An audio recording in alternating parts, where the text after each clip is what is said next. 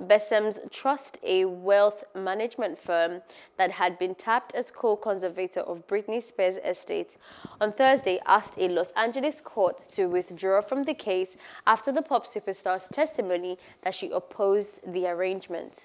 Spears, who's 39, told the court last week that she felt the legal arrangement put in place in 2008 was abusive. Last year, Bessemer Trust had been approved by Los Angeles Superior Court Judge Brenda Penny to be added as a co-conservator of Spears' financial assets of around $60 million alongside her father, Jamie Spears. The financial firm has now said it had not taken any steps regarding Spears' assets or received any fees because it was awaiting additional court documents that authorized its act.